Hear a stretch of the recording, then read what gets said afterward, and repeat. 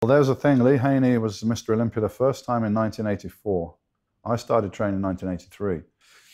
And by the time I got second in the first night of champions, and then I came back the following year and I won that outright, and I'd improved. And then people and myself were thinking, I could maybe take this guy, you know? And I had to change my mental approach from, wow, it's Lee Haney's Mr. Olympia, to like, no, hold on. It's 2 arms, 2 legs, lifts weights, and one thing I can guarantee, he does not train as hard as me. He does not dedicate himself as much as me. How do I know that? Because it's not possible. It's not possible to be training harder or more consistently or more dedicated than me, because I couldn't give a single ounce more to any aspect of this thing that I'm doing.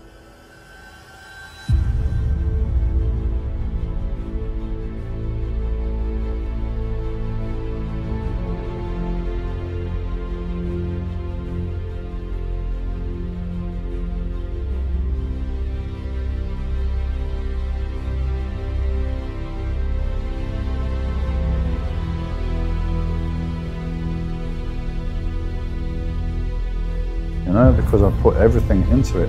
You know, nothing else exists, almost. Arnold made the point in his movie, you know, if someone stole his car or his house was on fire on the way to the gym, so just call the insurance company and go to the gym. You know, that's my focus. I will not be distracted by anything.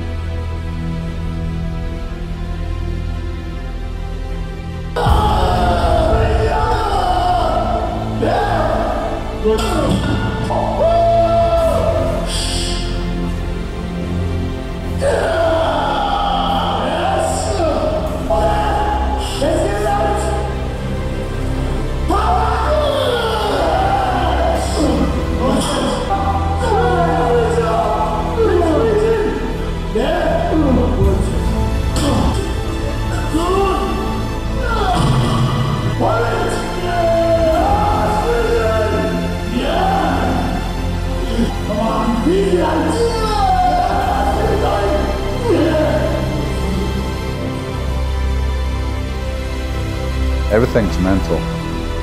Everything's a thought. You know, you create your reality with your thoughts.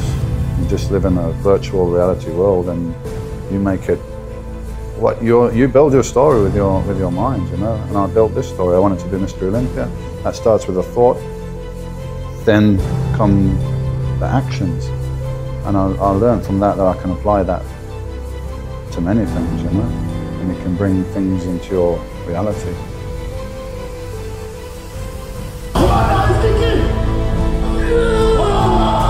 Finish it? Yeah! Solid!